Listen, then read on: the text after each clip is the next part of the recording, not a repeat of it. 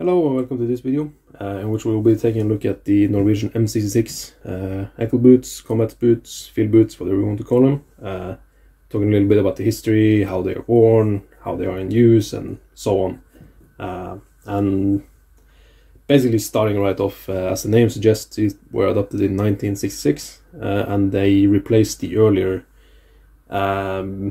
so-called enhetsstøvel, or directly translated unit boots, which it doesn't really translate very well, but they are sort of similar in that they are black ankle boots. I don't have any pictures to show you, but I do have a graphic or a drawing from a authentic manual that I'll show you.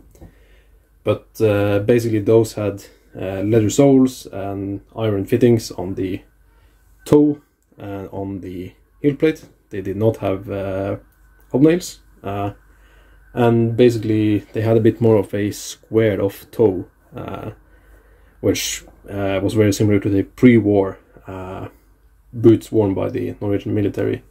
And basically it makes it easier to, when you put on skis, to have a square toe. But I won't get too much into that now. And basically these were the first rubber-soled boots in use by Norway, at least on a large scale for field boots, that is. And of course there are rubber-soled boots are pretty much better in almost every way. They are more durable, they are more they are lighter, they are easier to maintain, they are more durable.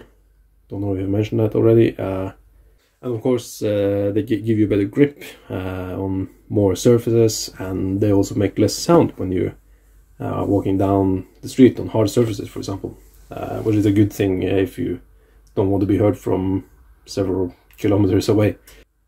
So these were pretty much very good for their day, but about 11 years later a newer type of boot was designed, called the M77s, which we have right here, and these are, in my opinion, way better than these. Okay, so just a short intermission here to say that I forgot to mention that the M66 boots are made of way thicker leather, and I also suspect that they have a metal plate in their heel, because when you're walking with them, they feel much heavier than the M77s, which as a result, even though the M77s are look bigger, they feel lighter. Now back to the video.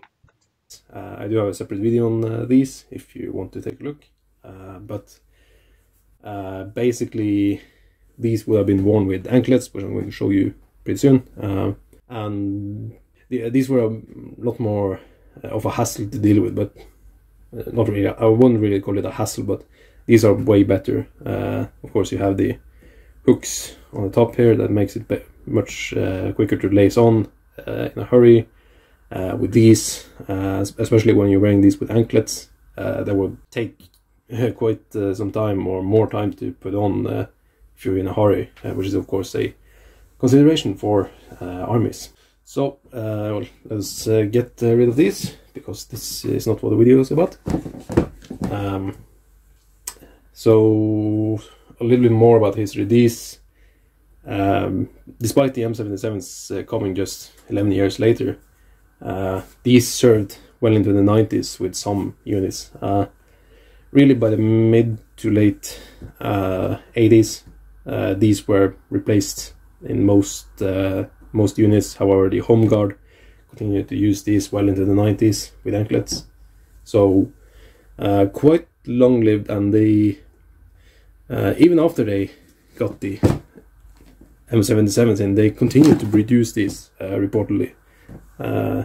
Some have seen them being produced with dates in the 80s, but I can't really confirm that, so I haven't really seen any stampings to suggest that. But these boots could be worn in the field, and they were also worn with what's commonly called perm uniform in Norwegian, basically, which in which conscripts wouldn't get a service uniform, but they would get a battle dress type uniform that was made from the same material as a service uniform and used in the same roles, but for conscripts.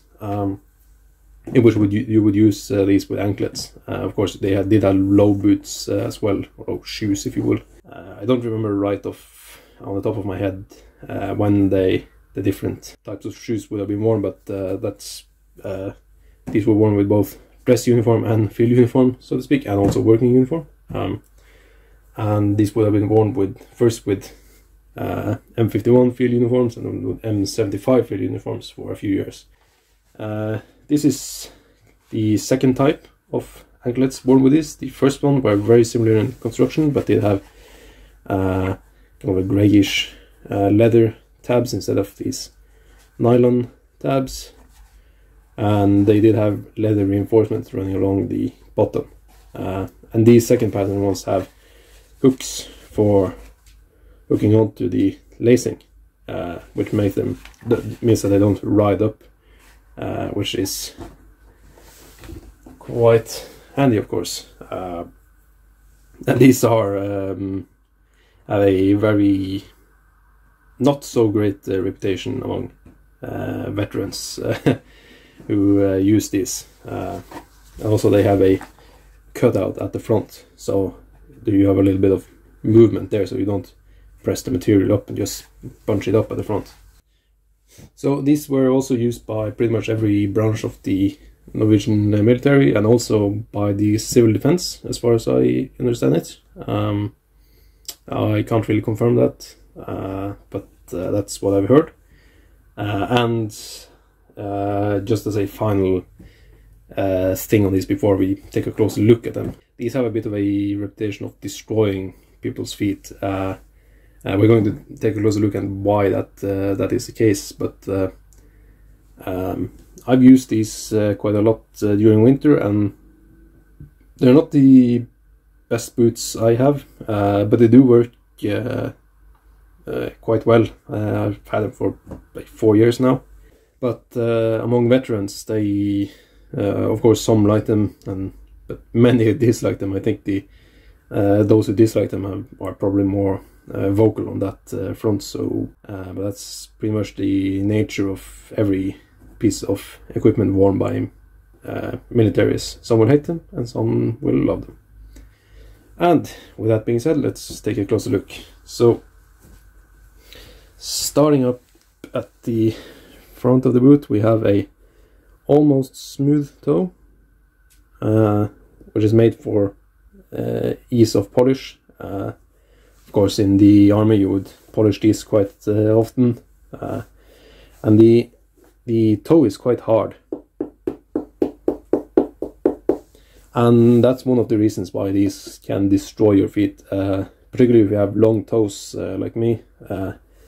If the toe is touching the wall, it's going to not be so good for your toes in the slightest. I learned that the hard way. So moving on, as we pointed out, the way the layers meet here. So moving back, we have solid heel cap, that's what you call it, which is also pretty hard, and one of the reasons why it will kind of destroy your feet if you're not prepared. These take quite a long time to break in, and nothing really special on the other side. We have eyelets here, which are made of brass, that are either painted or oxidized, I'm not really sure. The laces are made from a cotton material, which are quite sturdy actually. These will hold out for a long time. As you can see, they're sewn in a piece of reinforcing leather, so the eyelets don't just pop out or stretch too much. And if we take a look at the inside of the boot, we have just a fairly normal leather midsole. These are meant to be worn with a very primitive leather insole, but for me, despite these being a bit oversized to be worn with thick wool socks. I can't really wear these with insoles and thick socks at the same time. It just becomes too tight in there for some reason. So they can be quite rough on your heel when you're walking. And speaking of the heel, let's go down to the bottom. Of course, starting here we have a groove for ski bindings. Of course, skiing is pretty common in Norway, and an army on skis moves pretty quickly and silently as well. So skis are king in winter warfare. We have, looking at the bottom here, we have a tread pattern that is actually quite soft, even though these are a bit worn down. They're still a bit soft. They aren't as grippy as some later designs. So these will work well on most surfaces, but a bit slippery surfaces, they don't really work well at all. So that's a warning to any of you who might want to get one of these for actual use. And we also have a marking here. We have the standard shield, which is a property mark for the Norwegian military, 73. That's the year of production, 1973. I forgot to mention these are made by Alpha shoe factory in Norway. We also have a size marking, 45, and middels, which means medium in Norwegian. And I'm not entirely sure what that refers to. I think most likely it refers to shoe accessories that you would have to these, because when you're wearing these with skis, you would have kind of a toe cap here and a pair of snow gaiters, if you will, here. That would be, of course, different sizes, and maybe that's what it refers to, so it's easier to pick out when you're at the depot or something, but not entirely sure.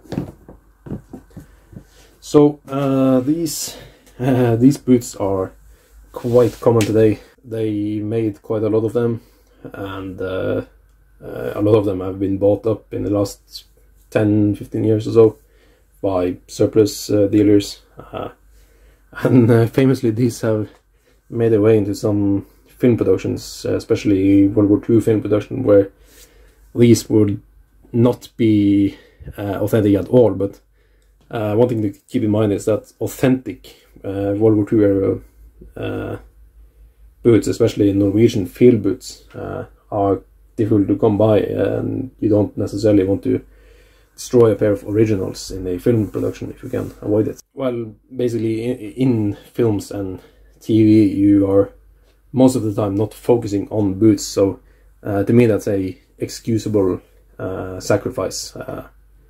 They are black, and they don't draw too much attention to themselves, so I can understand that from a certain perspective. So that's pretty much it for this video. Thank you to everyone who held out so long, and as always, if you have any questions or comments or anything, then leave them down below and I'll be more than happy to answer them.